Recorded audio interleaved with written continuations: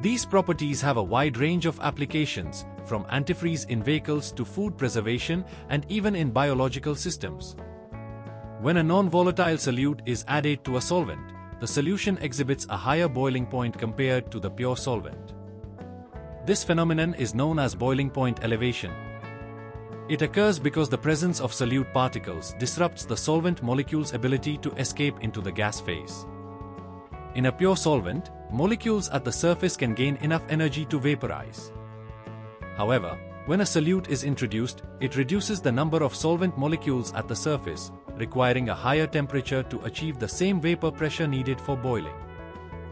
This means that more heat must be supplied to reach the boiling point.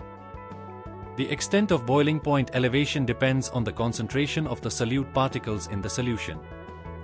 The higher the number of dissolved particles, the greater the effect on the boiling point.